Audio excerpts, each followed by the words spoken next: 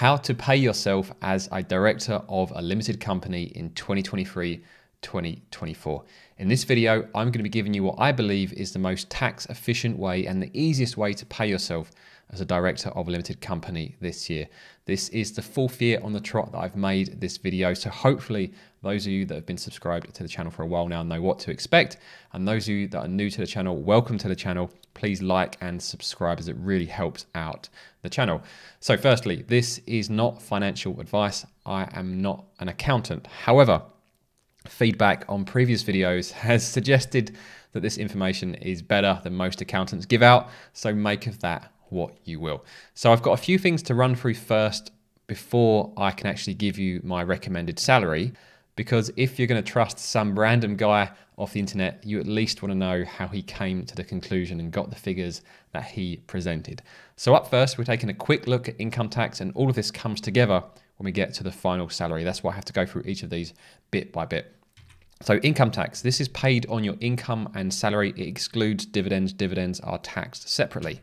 The income tax rates for 2023-2024 are as follows. You have your personal allowance. So this is your tax-free allowance. You can earn up to £12,570.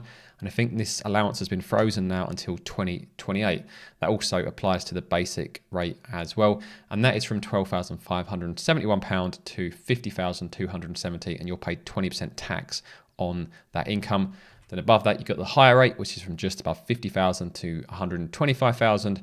And then the additional rate, which is £125,000 plus, which has decreased this year. It used to be £150,000. And just a final point, for those of you that earn over £100,000, keep in mind that for every £2 you earn over £100,000, you will lose £1 of your personal allowance. So by the time you get to that additional rate, you'd have effectively been paying 60% tax on that earnings between £100,000 and £125,000 as you lose your personal allowance. So you end up paying the 20% basic rate much earlier. So that's just some background for income tax.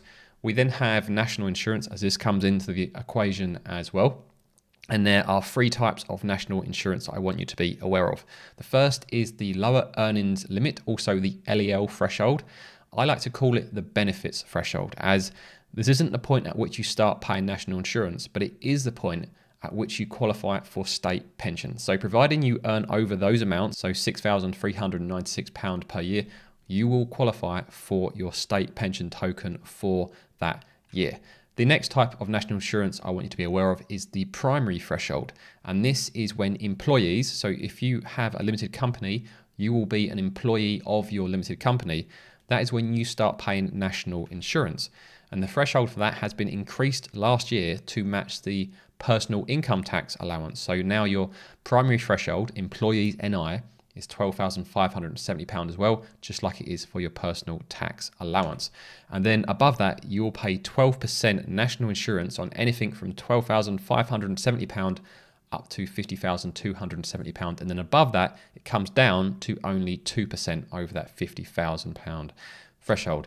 Then finally, we have the secondary threshold, and I've got here, this is the business one. So this is when employers start paying national insurance. So your limited company starts to pay national insurance on its employees when they earn above these thresholds. So if you as a director, as an employee of your company, or one of the people that you employ starts to earn over £9,100 per year, your business will start paying employers national insurance. And that is paid at 13.8% above the secondary threshold. So for anything above £9,100, your business will pay national insurance, and there is no reduction for this once you get past the 50,000 threshold either. Now, in previous years, that 9,100 threshold, or whatever the secondary threshold would have been for that particular year, that would usually have been the threshold that I recommend people pay themselves as the most optimal tax efficient director salary. However, things have all changed this year, so make sure you stick around to the end of this video where I'm going to talk you through the full optimal salary. And just a final point on national insurance, combined employees and employers' national insurance can be as high as 25.8%. So that is why we pay ourselves the way I'm going to recommend, to avoid having that 25.8% national insurance tax to pay. The next thing I want to cover briefly is corporation tax. So this is payable against net profits made by a limited company. It's not paid on turnover, it's only paid on profits. There are allowable business expenses that can be used to offset against profits, such as your salary, and this will reduce your corporation tax liability. So like I just said, your salary and employers NI are allowable business expenses. So keep these all in mind. It's all going to come together later on in the video. The corporation tax rates for 2023-2024 are, for less than £50,000 profits, which is the small profits rate, it's only 19%, which is what it's been for the past few years for all businesses. But for businesses that make more than that, all the way up to £250,000 profit, there is going to be marginal relief. And now that calculation is a bit more complicated, but if you fall in that category, go onto Google and you'll find the formula that you can use. And anyone above £250,000 is going to be paying 25% corporation tax on their profits. And then just finally, before I get to the actual salary, dividends, these are only payable to shareholders from profits or retained profits from previous years. So always make sure your company is in a position to pay profits when you do this, as the last thing you want to do is pay yourself dividends that the company can't actually afford, as your accountant will probably have to put those dividends back into the business as a director's loan. And that's a situation you want to try to avoid. Dividends are not subject to national insurance or income tax. They are taxed separately under a dividend tax. They can be paid throughout the year, just like a salary can. So you can pay yourself a monthly dividend, or you can pay a quarterly dividend or an annual dividend. It is completely up to you. And dividend tax is paid after you do your self-assessment. So it's not an upfront tax, you pay it once you've done your self-assessment. And there is a tax-free dividend allowance of only £1,000 this year. That's come down from £2,000 last year, and it's going down again next year to £500. But for this year, you have £1,000 tax-free dividends allowance. And I've got in brackets there, plus unused personal allowance, which was a lot more important in the past, as we used to pay ourselves well below our personal tax allowance. Whereas this year, it's not going to be the case. So what would normally happen, if you have unused personal allowance, you can actually take them as tax-free dividends instead. So the dividend tax rates for 2023-2024 are as follows. So your basic rate, which is £13,571. So basically I've taken your £12,570 personal tax allowance plus your £1,000 dividend allowance to give you a starting point of £13,571 all the way up to the £50,000 threshold. Then it jumps up to 33.75%, and then the additional rate at 39.35%. So those are the dividend rates for 2023-2024. Now, just before I show you my recommended salary, if you're finding this video helpful, I'd appreciate you can scroll down and hit the like button. And of course, if you want to see more content from me, make sure you are subscribed to the channel. So this is it. This is what you guys have all been waiting for. This is my recommended director salary for 2023-2024.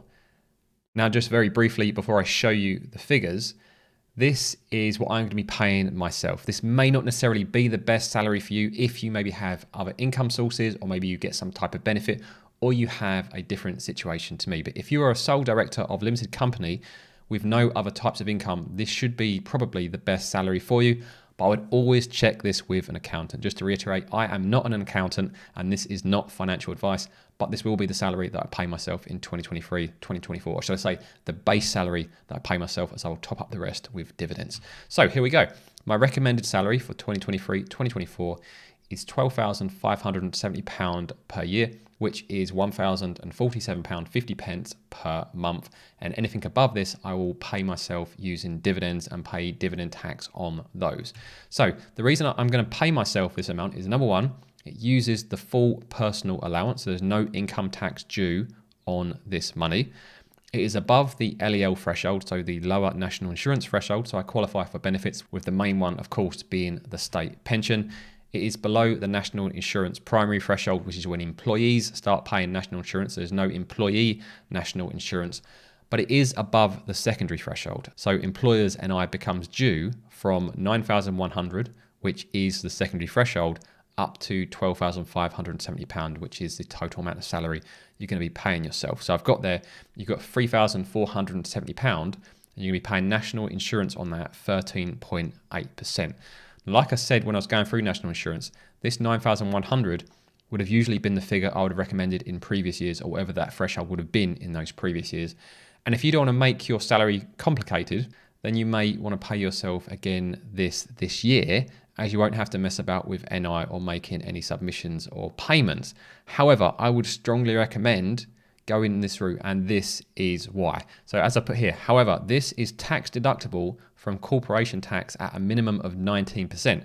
So you might be paying 13.8% national insurance on that money, but you're saving a minimum of 19%. And the reason I've put a minimum of 19% is if your profits are under 50,000, you're going to save 19%.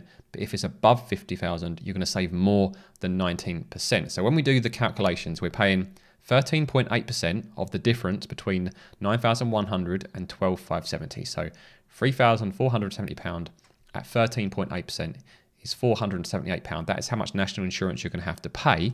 However, if you take the amount of money, so that £3,470, that is now a tax deductible expense. So is the national insurance payment itself. So we take the tax deductible amount, add on the national insurance amount, and then when we apply the 19% saving or the corporation tax deduction, that's going to save £750, which is a total saving of £272. So it's well worth doing. And like I say, if your corporation tax is above 19%, this overall saving is only going to get bigger. So that is why I recommend this as a salary that you should be paying yourself and doing the necessary paperwork to make the national insurance payments. Now, I've got two final notes before I wrap this video up. Number one, NI payments will need to be made to the HMRC monthly or quarterly.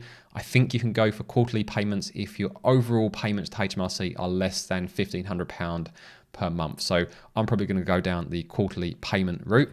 And number two, there is an employment allowance available to limited companies with at least 2 directors, and this includes husband and wife directors, earning above the NI secondary threshold. So providing at least 2 of the employees earn above that 9,100, they qualify for the employment allowance, which can be used to offset the national insurance. So potentially, if you claim the employment allowance, then you'd be able to avoid paying national insurance as you got a £5,000 allowance to cover that, but you'd still fully benefit from the corporation tax savings. So you'd save that full 19% without having to have made any national insurance payment. So that is my recommended salary for 2023-2024. If you found this video helpful, I'd appreciate you scroll down and hit the like button. If you want to see more from me, subscribe to the channel. And if you want to know some of the business expenses that you can use as tax deductible, I'm going to pop up a video in front of me now, and I'll see you guys over there.